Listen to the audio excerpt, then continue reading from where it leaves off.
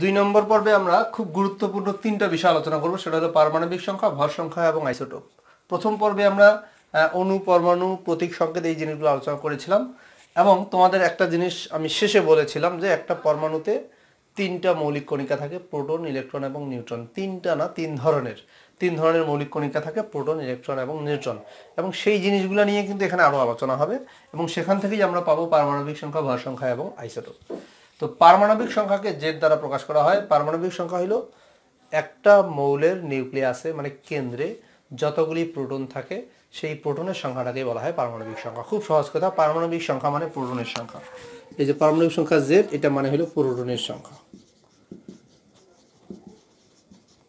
প্রোটনের সংখ্যা, যদি কোনো মৌলে 10টা প্রোটন থাকে তাহলে তার পারমাণবিক সংখ্যা 10, যদি 20টা প্রোটন থাকে পারমাণবিক সংখ্যা 20, 15টা থাকলে পারমাণবিক সংখ্যা 15। যেমন এখানে একটা জিনিস বলি, এই বর্তমান পৃথিবীতে 118টি মৌলিক পদার্থ আছে, প্রত্যেকটার পারমাণবিক সংখ্যা আলাদা। একই পারমাণবিক সংখ্যা বিশিষ্ট 2টা মৌল হবে না। প্রত্যেকটা মৌলের পরিচয় হলো তার পারমাণবিক সংখ্যা, মানে পারমাণবিক সংখ্যাটাই হলো মৌলের মূল পরিচয়। যেমন অক্সিজেনের পারমাণবিক সংখ্যা 8 কিন্তু আর অন্য কারো নাই, তাহলে অক্সিজেনের পরিচয় হলো তার পারমাণবিক সংখ্যা 8, তার নিউক্লিয়াসে মানে তার কেন্দ্রে 8টা প্রোটন আছে। ক্লোরিনের পারমাণবিক সংখ্যা হলো 17, তার মানে তার কেন্দ্রে 17টা প্রোটন আছে। সহজ কথা, প্রোটনের সংখ্যাকে বলা হয় পারমাণবিক সংখ্যা। একটু কঠিন করে যদি বলো, কোনো পরমাণুর নিউক্লিয়াসে অবস্থিত প্রোটনের সংখ্যাকে বলা হয় পারমাণবিক সংখ্যা। তাহলে পারমাণবিক সংখ্যা মানে প্রোটনের সংখ্যা। ভর সংখ্যা এ দ্বারা প্রকাশ করা হয়। ভর সংখ্যা হলো প্রোটন এবং নিউট্রনের যোগফল, প্রোটন যোগ নিউট্রন এর সংখ্যা। দেখো, প্রোটন এবং নিউট্রনের যোগফলটাই হইল ভর সংখ্যা। পরমাণুর কেন্দ্রে প্রোটন এবং নিউট্রন থাকে, এদের মোট সংখ্যাটাই হইল ভর সংখ্যা। আর আইসোটোপটা আমি পরে এই ভিডিওর শেষে কথা আইসোটোপ নিয়ে পরে কথা বলবো। তাহলে পারমাণবিক সংখ্যা হইল প্রোটন সংখ্যা আর ভর সংখ্যা হইল প্রোটন এবং নিউট্রনের মোট সংখ্যা। মনে করো একটা পরমাণুর নিউক্লিয়াসে, মনে করো এটা একটা পরমাণু, এটা তার নিউক্লিয়াসে প্রোটন আছে মনে করো 11টা, নিউট্রন আছে 12টা। আর ইলেকট্রন তো বাইরে বিভিন্ন কক্ষপথে থাকে, সেটা আমরা জানি, সেটা নিয়ে কথা না, আমাদের এইটুকু কেন্দ্রটা নিয়ে কথা। যেহেতু প্রোটন আছে 11টা, তার মানে তার পারমাণবিক সংখ্যা হইল 11। আর নিউট্রন আছে 12টা, তার মানে তার ভর সংখ্যাকে এ দ্বারা প্রকাশ করে। তাহলে ভর সংখ্যা হলো এই দুইটার যোগফল, 11 যোগ 12, 23। তাহলে পারমাণবিক সংখ্যা আমরা কেমনে বুঝবো? আমরা দেখবো প্রোটন কয়টা আছে। যদি প্রোটন 11টা আছে, এই জন্য পারমাণবিক সংখ্যা 11। আর দুইটার যোগফল, প্রোটন এবং নিউট্রনের যোগফলটা হলো ভর সংখ্যা। 11 আর 12 যোগ করলে 23 হয়, তার মানে এই মৌলটির ভর সংখ্যা হলো 23। তাহলে আমরা বুঝতে পারছি প্রোটন এবং নিউট্রনের যোগফলটাই হলো ভর সংখ্যা। আরেকটা জিনিস এখানে বলে রাখি, সেটা হলো ইলেকট্রনের সংখ্যা। যে কোনো পরমাণুর প্রোটন এবং ইলেকট্রনের সংখ্যা সমান। অলওয়েজ পরমাণুতে প্রোটন এবং ইলেকট্রনের সংখ্যা সমান। আর একটু যদি বেশি বলি, ভালো করে বলি, নিরপেক্ষ পরমাণুতে প্রোটন এবং ইলেকট্রনের সংখ্যা সমান। নিরপেক্ষ কেন বলছি, পরে এটা নিয়ে কথা বলবো যে নিরপেক্ষ কথাটা আমি কেন বলছি। নিরপেক্ষ পরমাণুতে প্রোটন এবং ইলেকট্রনের সংখ্যা সমান। যেমন এই পরমাণুটারই কথা ধরো, এই পরমাণুতে প্রোটন আছে 11টা, তার মানে এখানে ইলেকট্রন 11টাই থাকবে। মানে এর বাইরে বিভিন্ন কক্ষপথে 11টা ইলেকট্রন থাকবে। ইলেকট্রনগুলো তো আর নিউক্লিয়াসে থাকবে না, বাইরে থাকবে। আর প্রোটন আর নিউট্রনের সংখ্যা কিন্তু সমান হতেও পারে, নাও হতে পারে, কখনো সমান হয়, কখনো সমান হয় না। তাহলে আমরা বুঝতে পারলাম পারমাণবিক সংখ্যা হলো প্রোটনের সংখ্যা, আর ভর সংখ্যা হলো প্রোটন এবং নিউট্রনের মোট সংখ্যা। আর আরেকটা জিনিস জানলাম, প্রোটন এবং ইলেকট্রনের সংখ্যাটা সবসময় কি হয়, সমান হয়। ব্যাস। এখন একটা পরমাণু প্রকাশের সিস্টেম, পরমাণুকে কিভাবে প্রোটন, ইলেকট্রন, ভর সংখ্যা, নিউট্রন সংখ্যা এগুলো প্রকাশ করা হয়। এক্স মনে করে একটা প্রতীক, ধরে নিলাম এটা একটা প্রতীক। এই প্রতীকটার উপরে এইখানে লেখা হয় এ, এইখানে লেখা হয় জেড। বাম সাইডে নিচে লেখা হচ্ছে জেড, উপরে লেখা হচ্ছে এ, মানে নিচে পারমাণবিক সংখ্যা লেখা হয়, উপরে ভর সংখ্যা লেখা হয়। তো এখন মনে করো একটা সংকেত এখানে তোমরা দেখতে পাচ্ছ, সোডিয়াম। এটা হলো সোডিয়ামের প্রতীক, নিচে লেখা আছে 11, উপরে লেখা আছে 23। তার মানে কি? এটা মানে আমরা কি বুঝতেছি? এটার মানে বুঝতেছি যে সোডিয়ামের পারমাণবিক সংখ্যা 11, ভর সংখ্যা 23। ক্লোরিনের দেখো পারমাণবিক সংখ্যা 17, ভর সংখ্যা 35। লিথিয়ামের পারমাণবিক সংখ্যা 3, ভর সংখ্যা হলো 7। এইটা দেখে, এই সংকেতগুলো দেখে এই জিনিসগুলো কিন্তু আমরা বুঝতে পারি। এখন যদি বলা হয় যে এই পরমাণুটা, সোডিয়াম পরমাণুতে প্রোটন কয়টা, ইলেকট্রন কয়টা, নিউট্রন কয়টা, তো দেখো বন্ধুরা, এখানে যেহেতু 11 পারমাণবিক সংখ্যা 11, তাহলে প্রোটন হলো 11টা, কারণ প্রোটনের সংখ্যাকেই তো পারমাণবিক সংখ্যা বলে। আমি বলছি যে প্রোটনের সংখ্যাই হলো পারমাণবিক সংখ্যা, তাহলে যেহেতু পারমাণবিক সংখ্যা 11, তাহলে প্রোটন 11টা। ইলেকট্রন কয়টা হবে? আমি বলেছি, একটু আগেই বললাম যে প্রোটন এবং ইলেকট্রনের সংখ্যা সবসময় সমান থাকবে। তা যেহেতু প্রোটন 11টা, ইলেকট্রন হবে 11টা। এখন নিউট্রন কয়টা হবে? নিউট্রনের সংখ্যাটা একটু হিসাবের ব্যাপার আছে।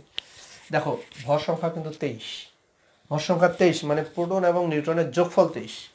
প্রোটন এবং নিউট্রনের যোগফল যেহেতু 23, তাহলে এখানে কিন্তু তার মধ্যে দেখো প্রোটন আর নিউট্রন দুইটা মিলে কিন্তু 23, তার মধ্যে প্রোটন কিন্তু 11টা।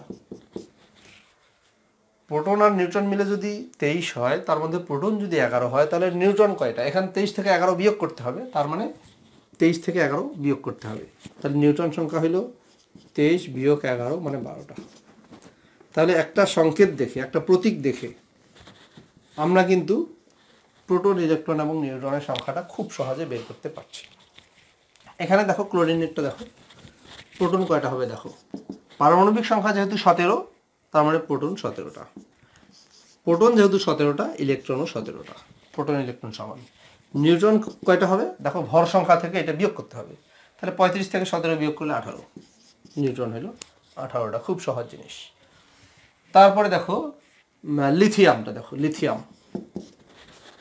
নিচে 3 আছে, মানে পারমাণবিক সংখ্যা হলো 3, তার মানে প্রোটন হলো 3টা, প্রোটন 3টা।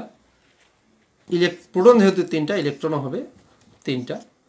আর নিউট্রন কয়টা হবে দেখো, উপরেরটা থেকে নিচেরটা বিয়োগ, ভর সংখ্যা থেকে পারমাণবিক সংখ্যা বিয়োগ, 7 থেকে 3 বিয়োগ করলে 4, নিউট্রন হলো 4টা। এইভাবে যে কোনো সংকেত দেখে আমরা কিন্তু বের করতে পারবো যে কয়টি প্রোটন আছে, কয়টি ইলেকট্রন আছে, কয়টি নিউট্রন আছে, এগুলো কিন্তু আমরা খুব সহজেই বের করতে পারবো। আচ্ছা, এখন আলোচনা হলো আইসোটোপ নিয়ে। আইসোটোপের আলোচনায় আমি কয়েকটা সংকেত লিখতেছি, তোমরা একটু দেখো। হাইড্রোজেন এখানেও 1, এখানেও 1, হাইড্রোজেন এখানে 1, এখানে 2, এখানে 3।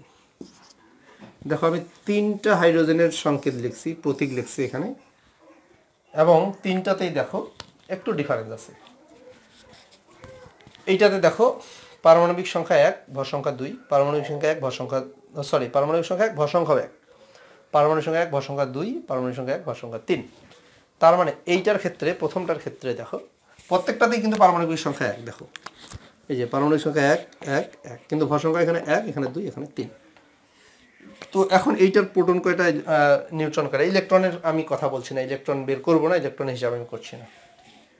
দেখো এইটার ক্ষেত্রে দেখো প্রোটন 1টা, যেহেতু পারমাণবিক সংখ্যা 1, প্রোটন 1টা। নিউট্রন কয়টা? নিউট্রন কিভাবে বের করি? এটা থেকে এটা বিয়োগ করি, 1 থেকে 1 বিয়োগ করলে 0, তার মানে এখানে নিউট্রন নাই। এই সংকেতটাতে কোনো নিউট্রন নাই।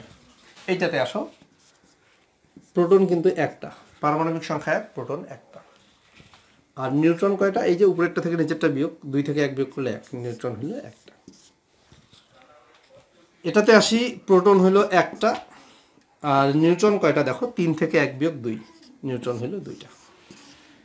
তো দেখো বন্ধুরা, এই 3টা প্রতীকের মধ্যেই আমরা কি বুঝতে পারতেছি যে প্রত্যেকটার এই পারমাণবিক সংখ্যা একই, কিন্তু ভর সংখ্যাগুলো আলাদা।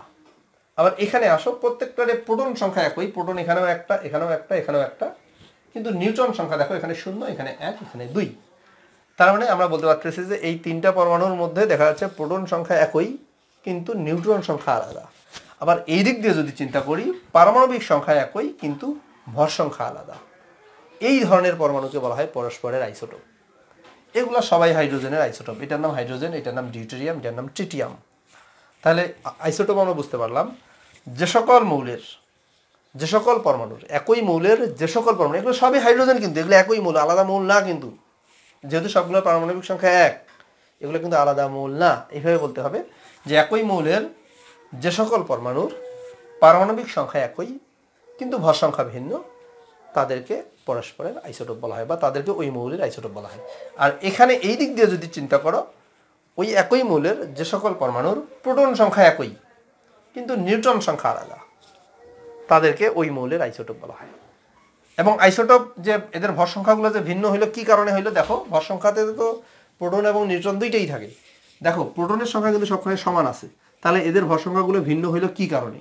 কারণটা হলো নিউট্রন সংখ্যার কারণে। নিউট্রন এখানে একটা, এখানে দুইটা, এখানে এখানে 0, এখানে 1, এখানে 2। নিউট্রন সংখ্যা ভিন্ন হওয়ার কারণে এদের কিন্তু ভর সংখ্যাগুলো ভিন্ন হচ্ছে। তাহলে আইসোটোপের জন্য দায়ী হলো নিউট্রন সংখ্যা। নিউট্রন সংখ্যা ভিন্ন হওয়ার কারণেই কিন্তু ভর সংখ্যাগুলো ভিন্ন হচ্ছে এবং আইসোটোপ সমূহের সৃষ্টি হচ্ছে। তো বন্ধুরা, আমার মনে হয় যে বিষয়টা ক্লিয়ার। আমি আরেকটা জিনিস দেখো, মনে করো একটা কার্বন এখানে আছে 6, এখানে 12, আরেকটা কার্বন এখানে 6, এখানে 13। তো এখানে তাহলে কি হচ্ছে জিনিসটা লক্ষ্য করো। এইটা দেখো, পারমাণবিক সংখ্যা 6, এটাও 6, কিন্তু ভর সংখ্যা এখানে 12, এখানে হলো 13। তাহলে এরা কার্বনের আইসোটোপ, একই পারমাণবিক সংখ্যা কিন্তু ভর সংখ্যা ভিন্ন। যদি আমরা প্রোটন এবং নিউট্রন হিসাব করি, দেখো এটার প্রোটন হলো 6টা, নিউট্রনও 6টা, এই যে 12 থেকে 6 বিয়োগ করলে 6। এটার প্রোটন হলো 6টা, নিউট্রন হলো 13 থেকে 6 বিয়োগ করলে 7। দেখো প্রোটন সংখ্যা একই কিন্তু নিউট্রন সংখ্যা ভিন্ন, তার মানে এরা হলো পরস্পর আইসোটোপ। আইসোটোপ নিয়ে এই অধ্যায়ের শেষে আরও কিছু কথা হবে। আইসোটোপের ব্যবহার, আইসোটোপটা কিভাবে আসে, কিভাবে আইসোটোপের তেজস্ক্রিয় আইসোটোপ, এগুলো নিয়ে কিন্তু টপিক, একটা আলাদা টপিক এই অধ্যায়ের শেষে আলোচনা করব। তো আমরা এই লেভেলে, এই পর্যায়ে আমরা এইগুলো বুঝতে পারলাম। পারমাণবিক সংখ্যা মানে প্রোটনের সংখ্যা, ভর সংখ্যা মানে প্রোটন এবং নিউট্রনের যোগফল, আর আইসোটোপ মানে হলো যে সকল পরমাণুর, একই মৌলের যে সকল পরমাণুর পারমাণবিক সংখ্যা একই কিন্তু ভর সংখ্যা আলাদা, তাদেরকে ওই মৌলের আইসোটোপ বলা হয়। তো আমি এই ভিডিওটা আর লম্বা করছি না, এখানেই শেষ করছি। এরপরে 3 নম্বর পর্বে আমরা রাদারফোর্ড, বোর এই পরমাণু মডেলগুলি আলোচনা করব। ধন্যবাদ স্টুডেন্ট, ভালো থাকো, সুস্থ থাকো।